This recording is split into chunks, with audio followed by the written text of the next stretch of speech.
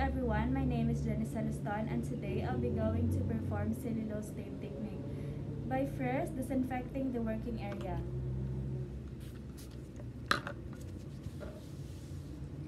Next is prepare all the materials needed. And the next is wearing the complete PPE, the lab gowns, the gloves, the mask, and the hairnet. So the first thing is label the slides on patients' identifications by their name, age, gender, and sample collections date. Next is apply a strip of transparent scotch tape to 2 to 3 inches long to a clean glass sides so that the tape is wrapped around the end of the slides.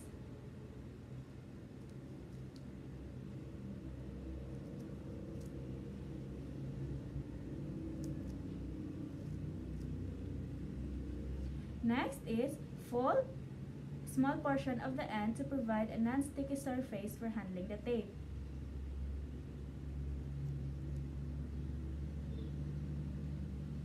Next is pull the folded tab so that the sticky side of the tape is freed, still having some of it stuck to the back of the slide.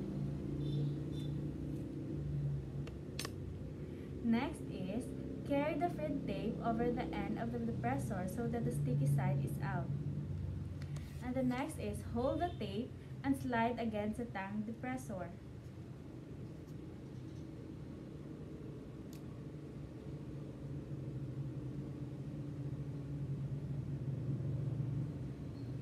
Next is press sticky surface onto the right and left perineal fold.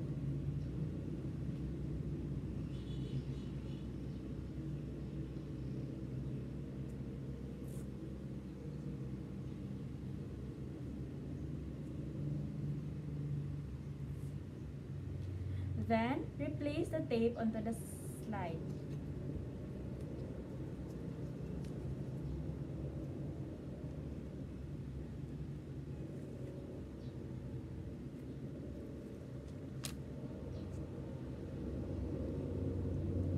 Discard used materials properly.